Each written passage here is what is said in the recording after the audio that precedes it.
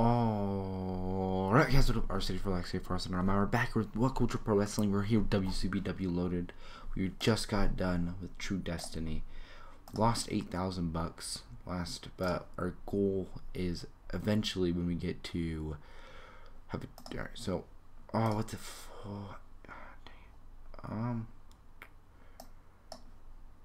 alright, well anyways, I'll show you guys all this afterwards. I'll show you guys the the regional battles we were in and all that type of stuff, and I'll show you guys the events because I forgot to show you that, like the events of Ring of Honor and stuff like that. But anyways guys, we have a show set up. Our size, as you guys saw last time, we kind of get that up to 29. We get that over 29%. Our last show was D plus 51. We're expecting 930 people here, but we're not getting that. I'll see you guys in the show.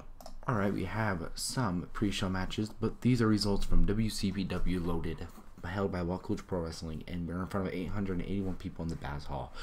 So it's in a pre-show bout. They had decent wrestling to Hamachit. Kyle O'Reilly defeated Joe Coffey by pinfall the Brain Buster. Joe Coffey improves normal skills.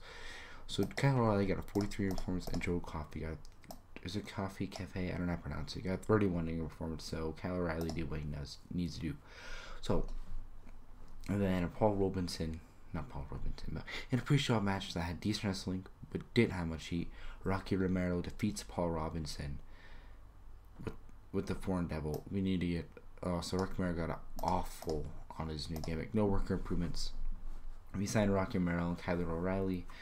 I was going to sign Puggy Vice, but I don't know about that. And then Kyler O'Reilly's like super, is it Red Dragon or something like that? And it's with, I forgot already.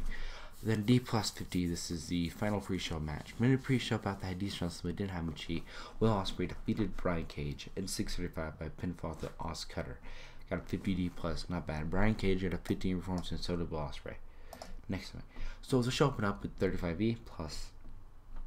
So Adam Blanc playing up, he says, well guess what? Tonight the main event will be Adam Cole versus El Ligero, and that means, and then whoever wins out of those two, will be taking, whoever wins out of Adam Cole and El Ligero will be facing Cody, will be facing Cody Rhodes. We'll have a chance to face Cody Rhodes for the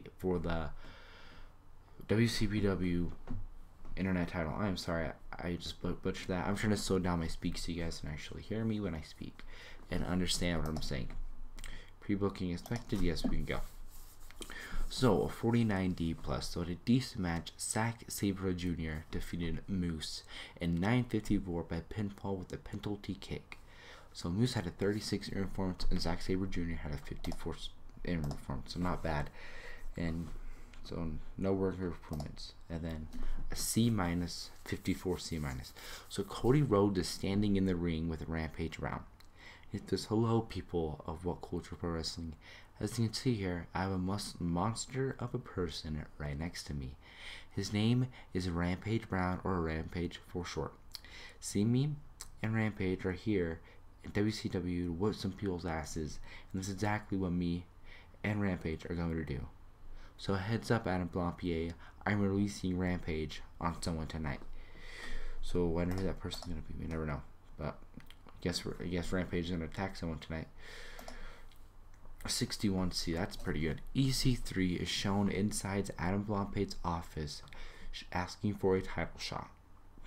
Adam Blampier says this, alright, listen, next week's main event for WCPW loaded will be this. You versus Ricochet, and whoever wins will be the #1 contender for Drew Galloway's world title. Sounds good? Alright, good. Now leave my office.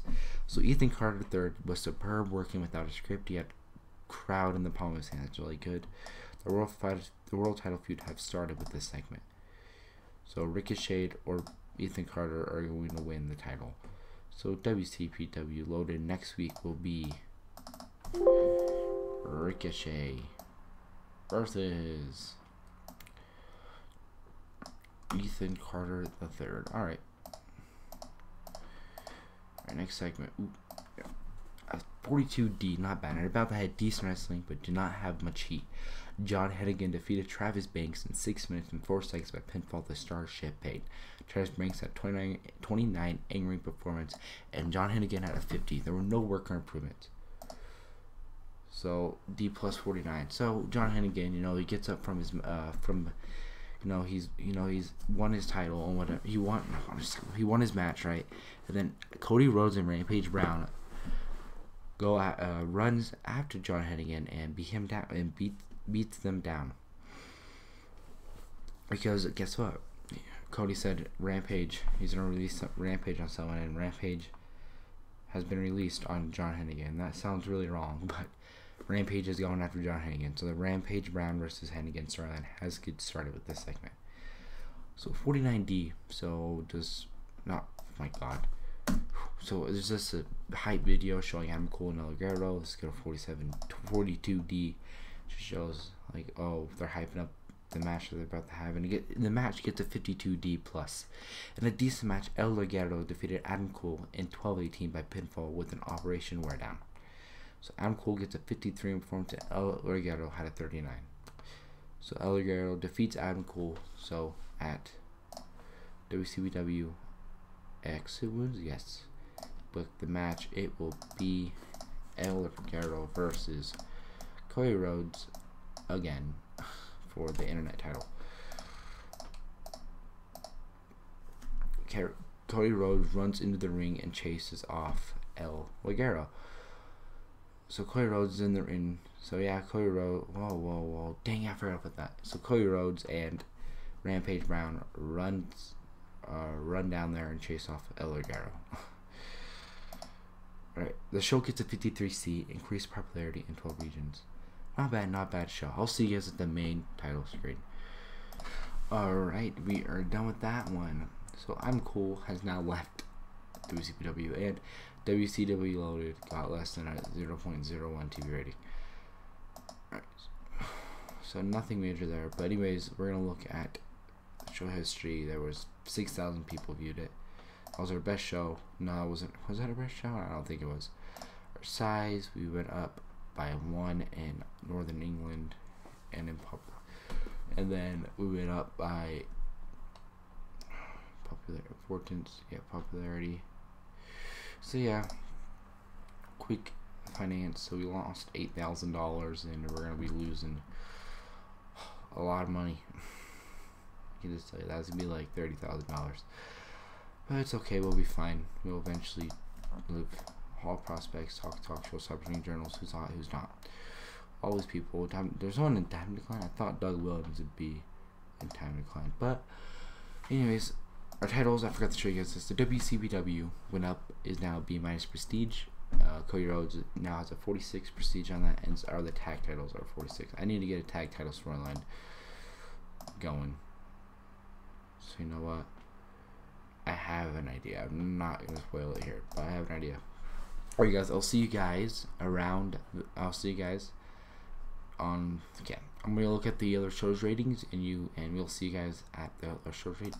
So last week's NXT got a 44D, and the main event was Murphy and Blake and Rezar defeated Dillinger and TM61, which I got a 39D. Alright, I'll see you guys at the next one. So WWE had a pay-per-view this time, and it was an 81B, and they got 315,678 buys. I am so sorry. The main event was John Cena defeated Kane to retain his WWE World Heavyweight title, which got an 83B. Raw the next night had 19.1 million people view, and Jericho defeated Big E and Xavier Woods. Then SmackDown got a C+. They had 18.2 million people view in, and it was Cass, Miz, and Harper defeats Kalisto, Young, and Ellsworth in the 59C. Yeah, I don't know why that was happening, but guess what? It is what it is. I'll see you guys at the next one. Alright, so last week's Impact got a C+ 66, and the TV rating was 0.26, which is 199,000 people, almost 200,000. And it was the main event was Edwards. The Wolves defeated the Hardys in a 70C. Last week's Ring of Honor show got a 762C when the Young Bucks defeated Future Shock. They only had three things on their show. So Progress had an event. It was Endeavor 19, got a 45D, and the main event was Pete Gunn defeated Bubblegum to retain his Progress title, and Alex Windsor defeated Nixon Newell to retain her Progress Women's title. No, Alex Windsor wins the Progress Women's title. So PWG held their event, which is PWG Bowie 2017. It was in front of 967 people, and it was a 54C-, in which Zack Sabre Jr. defeated Matt Sydal to retain his PWG World Heavyweight World title, which was a 66C. Alright, well, we're here with Lucha Underground. They had a 0.05 TV rating with 44,000, and the show got a 61C. And the main event was Texano Jr. defeated Ryan and Guerrero Jr. Enjoy Ryan and Guerrero Jr. to retain his Lucha Underground title. Not bad, not bad. Alright, guys, so that is it. So, and actually, one of the big news things around here was that Shinsuke Nakamura was called up to the main roster. So, guys, make sure you guys do subscribe and hit the like button. And I hope I see you around on my next episode of WCPW, which will be WCPW Loaded, obviously. And I hope to see you guys around. So make sure you guys do subscribe. Bell me, bro. I'm just kidding. But if you want to bell me, you can. I don't really mind. It's up to you. But make sure you guys do. Just hope you guys have a good day. Hope I see you around.